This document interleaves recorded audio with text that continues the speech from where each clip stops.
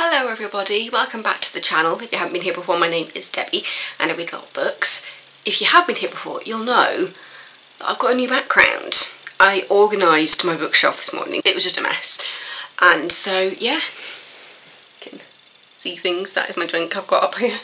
And, yeah, just a little bit more organised. No, I am not a rainbow thing. It's not in any type of order other than books that I want to read. I've got all my Tess Gerritsen books here, and I've ordered a few more because I realised that I've got them all in order here, but there were a few books that I didn't have, so yeah, they're on their way. Yeah, so today I've got a big book. I say a big book, it looks big because it's slightly bigger than the average book on my bookshelf. Aha! So today's book is If You Could See Me Now by Cecelia Ahern. Is that okay for light? It's a beautiful book. Oh, it's like gold and pink and yellow and yeah, it's just beautiful. Anyway, let's get in with that blurb, shall we? In the town of Hearts, one woman has hers under lock and key. Everything in Elizabeth Egan's life has its place, from the espresso cups in her gleaming kitchen to the swatches and paint pots of her interior design business. Order and precision keep life under control and keep Elizabeth's heart from the pain and hurt she has suffered in the past. The only cloud on the horizon is her sister Saoirse, a red-haired whirlwind she's always leaving behind pieces which Elizabeth struggles to pick up, including her 6-year-old son, Luke. Being a reluctant mother while trying to keep her business on track is a full-time job, one which leaves little room for error or fun. Until one day a stranger unexpectedly comes into their lives. Ivan is carefree, spontaneous and always looking for adventure. Everything that Elizabeth is not. In no time at all he has crept under her skin and started to change her life in ways she could never have imagined. But Elizabeth knows little about Ivan, who he is, and whether he is everything he seems, and whether there is a future for their blossoming relationship. Yeah, the blurb doesn't give you half the story. So yeah, this is about a woman in her 30s called Elizabeth Egan, who is an interior designer, and she looks after her sister Saoirse's 6-year-old son. I want to say 6. He's like 5 or 6. And his name is Luke. It's very clear that she had a bit of a traumatic childhood, and you do get information about that story throughout the book through flashbacks. But yeah, so Elizabeth is very organised, she's very clean, which is commented on by Ivan throughout the book. I'll talk about Ivan in a second because there's a whole thing to unpack there. If you've read Cecelia Ahern books before, you'll know that she does a lot of magical realism. This book is no exception. Basically, this book is about an invisible friend. Luke, Elizabeth's sister Saoirse's son, has developed a friendship with an invisible friend. And I do say invisible friend. I say invisible friend as opposed to imaginary friend because you get the point of view of Ivan in this book.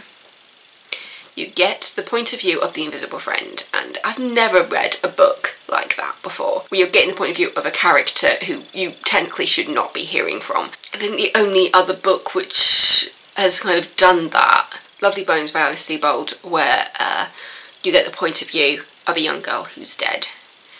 And you know she's dead from the beginning of the book. That's the only other one I can think of off the top of my head of books where you hear from the point of view of somebody who you technically should not be hearing from. I'm sure there's plenty of other books out there that have done the point of view of somebody who's dead or somebody who just isn't there. It's hard to describe that because I'm not aware of any other books that talk about imaginary friends from the point of view of an imaginary friend. But in this case, he's not imaginary, he's just invisible. And that's what makes it so interesting, because the very first chapter of the book, you get the point of view of Ivan before you really know who he is, when he meets Luke in Elizabeth's front garden. But yeah, looking after Luke has just completely transformed her world, because it's not that she expected to have to do it, but her sister Saoirse is just a mess, an alcoholic, and you can always find her down the pub, and it's obviously a person who just was never meant to have children, but at the same time it's one of those things where Luke is probably the best thing that ever happened to Elizabeth, but she just doesn't know it yet. And yeah, it's a book about love and heartbreak and overcoming trauma in the case of Elizabeth.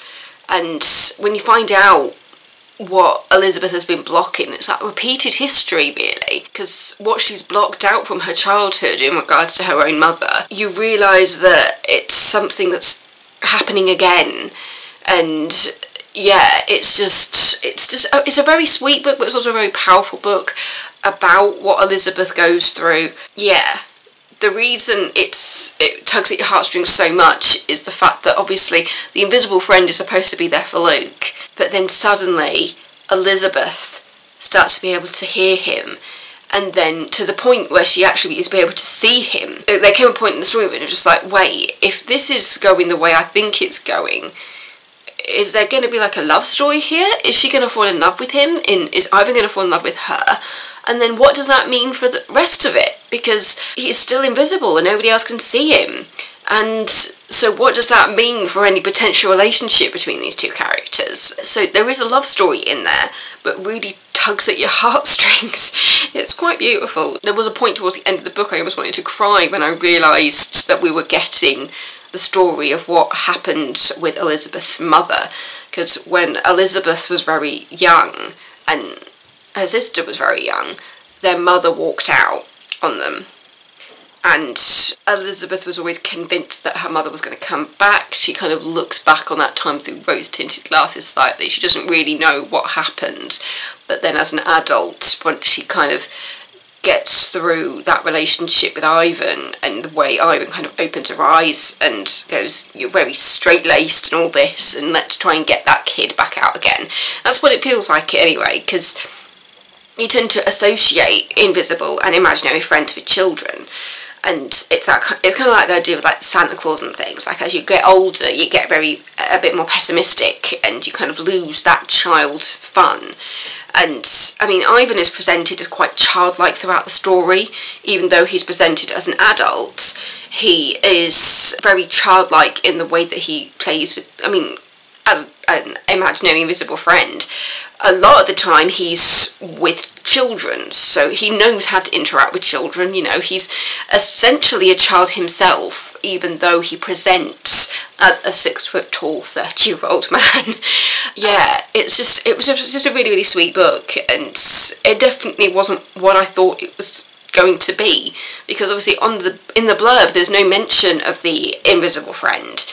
It's only once you start the book that you're just like, oh, okay. So yeah, so you get the point of view of Elizabeth and Ivan throughout the book, and the friendship that Elizabeth has with Ivan once she's able to see him leads to some quite comic moments in the book where she's interacting with a invisible 6-foot-tall man who nobody else can see.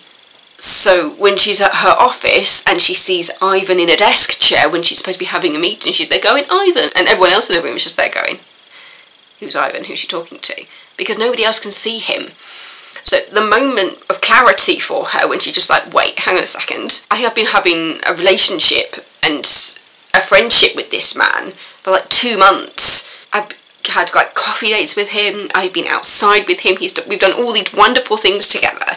And she goes back to those places that she was and just like, you saw me with Ivan, didn't you? They start describing somebody else completely. And then she's like, wait, no, you're talking about somebody else. You know, Ivan, the 6-foot-tall man. And everyone's just going, I've never seen you with anybody like that. And that moment when she's just like, wait, have I somehow made friends with my nephew's imaginary friend? And yeah, just seeing that friendship and how it blossoms, and then seeing from Ivan's point of view in the sense that at the beginning he thought he was there for Luke, and then realising, oh, actually, I think I've actually been put here for Elizabeth, because you realise that Elizabeth has completely lost the child within. I mean, a lot of adults do. It happens as people grow up, become more cynical and more sarcastic. That's me.